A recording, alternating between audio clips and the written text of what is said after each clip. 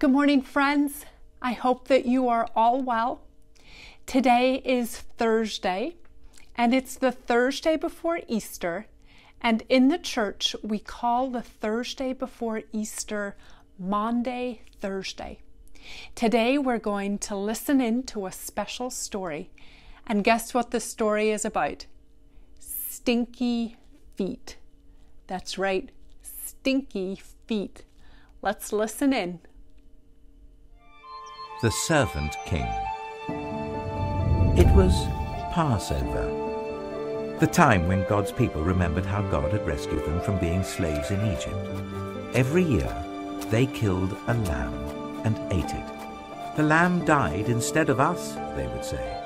But this Passover, God was getting ready for an even greater rescue. Jesus and his friends were having the Passover meal together in an upstairs room. But Jesus' friends were arguing. What about? They were arguing about stinky feet. Stinky feet? Yes, that's right. Stinky feet. Now, the thing about feet back then was that people didn't wear shoes. They only wore sandals, which might not sound unusual, except that the streets in those days were dirty. And I don't mean just dusty dirty.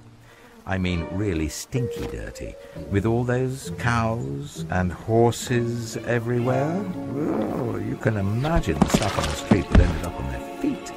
So anyway, someone had to wash away the dirt, but it was a dreadful job. Who on earth would ever dream of volunteering to do it? Only the lowliest servant.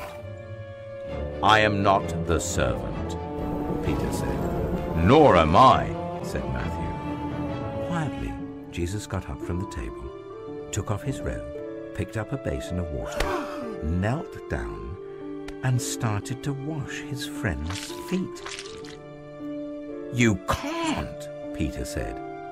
He didn't understand about Jesus being the servant king. If you don't let me wash away the dirt, Peter, Jesus said, you can't be close to me.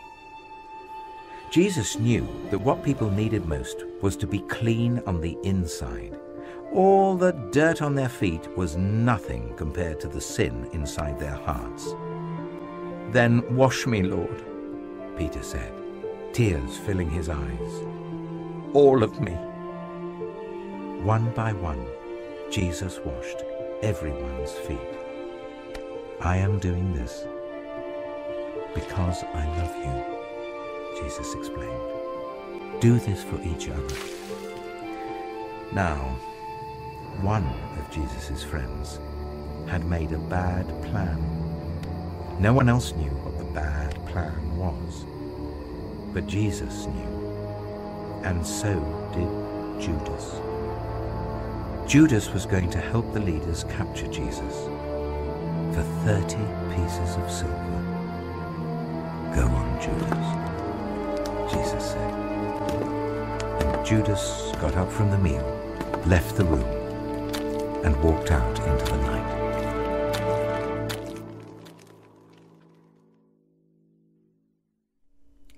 What a great story. Tomorrow is Friday, and tomorrow we'll hear more about what happened with Judas and with the other disciples.